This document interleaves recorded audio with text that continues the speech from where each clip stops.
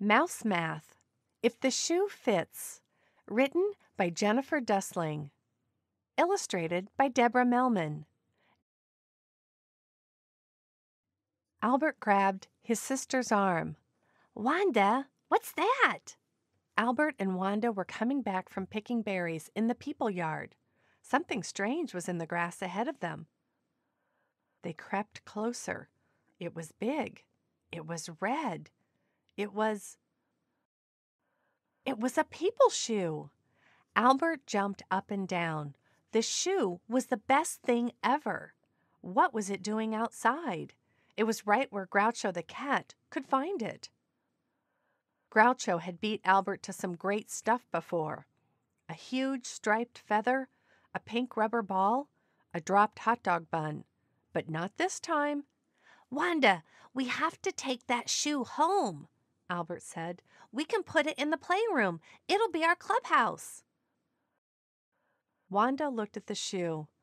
"It would be a perfect clubhouse," she said, "but it's big and heavy, and the playroom is far away. I don't want to get there and find out it doesn't fit." "So," Albert said, "we can measure it first." "We don't have a ruler," Wanda pointed out. "I have an idea," Albert said. "I'll use my feet to measure it." Albert walked next to the shoe. He put one foot in front of the other. He counted 1, 2, 3 until he reached the end. "It's 12 mouse feet long," he said. 12 Albert feet. Wanda nodded. "I'll double check." She measured with her feet. "It's 10 mouse feet long." Albert looked at his mouse foot. He looked at Wanda's mouse foot. "Hey, your feet are bigger than mine. That's why we got different numbers." 10 Wanda feet. "Let's measure it with something else," Wanda said. "I know," Albert said. He reached into his backpack. "Cheese!" He held up a cheese stick. Albert measured the shoe. It was exactly 8 cheese sticks long. 8 cheese sticks. Albert and Wanda crossed the yard. They scurried along next to the fence, around the flower pots, and over the log pile. Finally, they reached home. "Now we need to measure the playroom," Wanda said. Albert took the cheese stick from his bag. Wanda looked at it. It seemed shorter. "Albert," she asked, "did you eat part of the cheese stick?" "I got hungry," he said. "What else can we measure with?" Wanda asked. "It has to be one size, not like mouse feet, and it has to stay the same size, not like a cheese stick." Albert thought for a moment. "Paper clips," he said. Albert had a paperclip collection. The purple ones were his favorites. They were all the exact same size.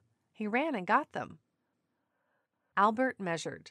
The playroom was 7 paper clips long. Albert and Wanda peeked outside. No Groucho. They hurried over the log pile, around the flower pots, and along the fence. The shoe was right where they had left it. "Phew! I was afraid Groucho would find it," Albert said. Wanda measured the shoe. It was 5 paper clips long. It would fit in the playroom, with 2 paper clips to spare. Albert picked up the heel. Wanda picked up the toe. They carried the shoe along the fence. They carried it around the flower pots. They carried it to the log pile. Albert and Wanda stopped to catch their breath. That shoe was heavy. Then they climbed to the top of the log pile. Albert looked down and saw Groucho. Groucho looked up and saw Albert and Wanda. Albert shrieked. Wanda shrieked. They dropped the shoe. The shoe tumbled off the log pile and hit Groucho on the nose. Groucho yowled. He ran away as fast as his cat feet could run. Albert shook his paw at Groucho. Take that, cat, he cried. Albert and Wanda raced down the side of the woodpile and grabbed the shoe. They ran as fast as their mouse feet could run. They crammed the shoe through the back door. They crammed it through the playroom door. They put it between the bookshelf and the ball hoop. It fit perfectly. Wanda and Albert's mouse clubhouse was mouse-tastic. Albert popped his head out of the toe hole. Wanda climbed the shoelace.